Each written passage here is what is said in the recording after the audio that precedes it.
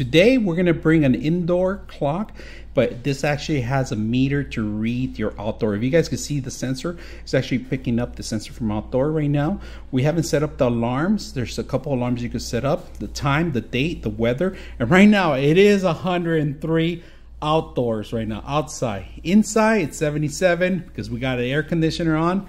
It's not 12 a.m. right now, but we could set up the alarm. Now, let me show you a couple of features that it has. It has the actual sensor that you place outdoor, and this is perfect if you have an outdoor pool. You want to know how the temperature is going to be.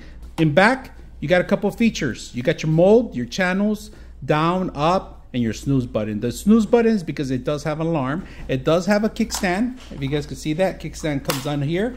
It does have two mounts, so you can mount it on the wall, and it's very loud. All right, it takes 3 AAA batteries. Now, it not only shows you the actual alarm, the dates, and the time, and the temperature, but it also shows you the moon cycles here. And of course, setting up your moon cycles, you're gonna have to set up the time and date, and then your zones. So very simple, easy to use, beautiful clock, large clock that you could put anywhere, place anywhere, and also outdoor temperatures, have your own weather in your own house.